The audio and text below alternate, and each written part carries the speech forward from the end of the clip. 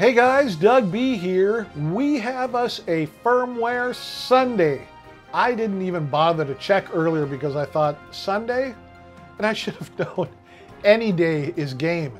Anyway, AxeFX firmware version 21.00, public beta number 2. Cliff's notes are, I still have about another dozen amps to verify, but I'd like to get this out for some testing before the final release. All right, I'll go over the notes very quickly here. The new Cygnus X2 amp modeling, improved amp block output transformer algorithm, improved power tube modeling, improved cathode follower algorithm, improved triode algorithm, various other improvements, and many amp models have been updated as a result of the aforementioned improvements. Improved modeling accuracy for following amp models. Plexi 50 watt jumped, Plexi 100 watt jumped, Brit JM45 jumped, 1987X jumped, 1959 SLP jumped, Plexi 100 watt 1970, Deluxe Tweed jumped, Two-Stone J35 and J35 PAB, Fox ODS and ODS Deep, Nuclear Tone, all Solo 88, 99, and 100 models,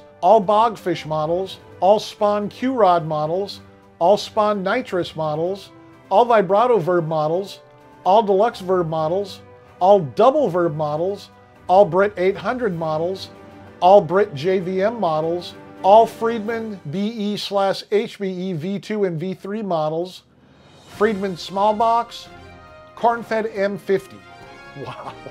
Improved drive block modeling, added the Griddle Cake drive model, added overdrive volume parameter to Dumble type amp models, added plate suppressor diodes parameter. The ideal amp controls have been updated.